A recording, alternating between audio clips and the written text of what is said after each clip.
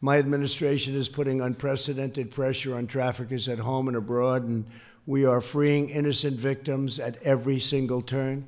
I was proud to be the first commander-in-chief to attend a meeting of the President's interagency task force established by the Trafficking Victims Protection Act of 2000. In November, I was also the first president to sign an executive order to establish a task force on missing and murdered American Indians and Alaska Natives. Just signed it. And this has a very special focus on women and girls. That's an incredible thing that's been happening, but we just signed it. I've signed 9 pieces of bipartisan legislation aimed specifically at combating human trafficking domestically and around the globe. And in 2018, I signed legislation strengthening the Department of Homeland Security's Blue Campaign, which unified the department's fight against this crisis and increasing public awareness every single day. We have signed more legislation on human trafficking by far than any other administration has even thought about. We enacted bills, thank you.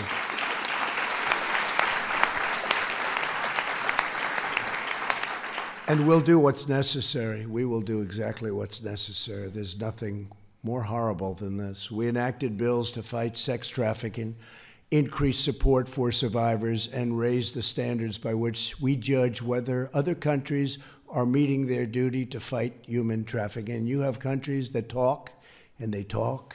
They're like politicians in Washington. They keep talking. They do nothing about it. They do nothing about it. And we spend a lot of money on these other countries, and we're not sending it, and we let them know if they're not going to be doing their job. They don't, in some cases, probably want to do their job, and that's a pretty bad thing. We've authorized $430 million to fight sex and labor trafficking, and with the help of the State Department, I have held foreign governments accountable for failing to address human trafficking by imposing restrictions on foreign assistance, and very powerful restrictions.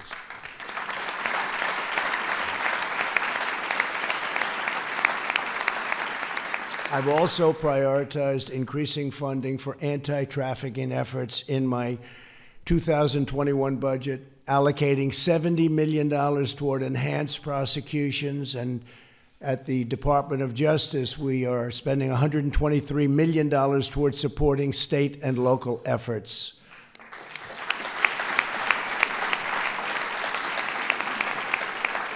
And this is all new funding, and these funds will directly benefit those on the front lines who are tasked with bringing down the perpetrators of this terrible crime. So the kind of money we're talking about now is far greater than what you've had in the past, and let them give the people that work so hard in this administration credit, because they've wanted to do it more than the people in any other preceding administration.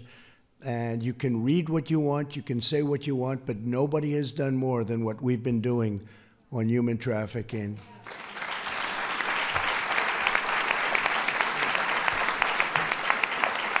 So today, on the last day of this year's National Slavery and Human Trafficking Prevention Month, I will take another very decisive action. In a few moments, I'll sign an executive order targeting human trafficking and child exploitation all across our country. This order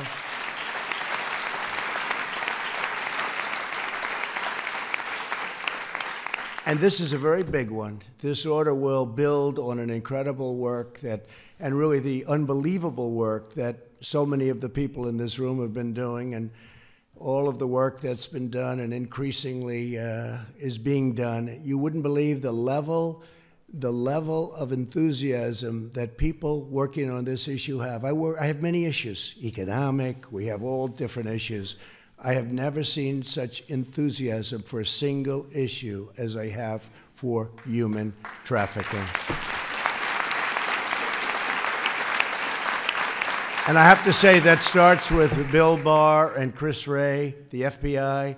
It starts with all of the people in law enforcement, so important, and it's something that people really do appreciate.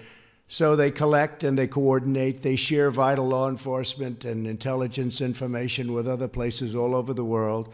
and very, very important, and we have made a tremendous impact. The problem is it's so massive.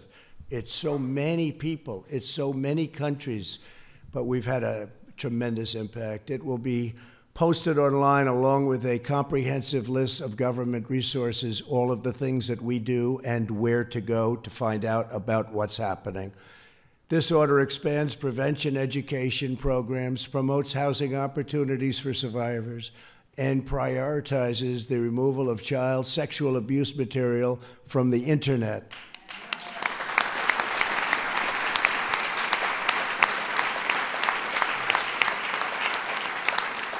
And furthermore, it takes the vital step of designating a full-time position here at the White House dedicated solely to combating human trafficking, so people know how important it is. The United States government continues to work with the United Kingdom, Australia, Canada, New Zealand in consultation with industry on a set voluntary principle. We have a set of voluntary principles to tackle online child sexual exploitation and abuse, and the level of detail, the kind of things that they're putting in. Nobody's ever seen anything like this before. The people that are working on it do it with incredible heart and love, and they want something to happen. They don't want to be wasting time like people have been wasting for many years, even people in this position. They've been wasting time and not a lot of money, I have to tell you. They haven't spent, as you know, they haven't been spending a lot of money. We're now spending a lot of money. We look forward to launching these principles in the coming months, and we will not rest until we've stopped every last human trafficker and liberated every last survivor.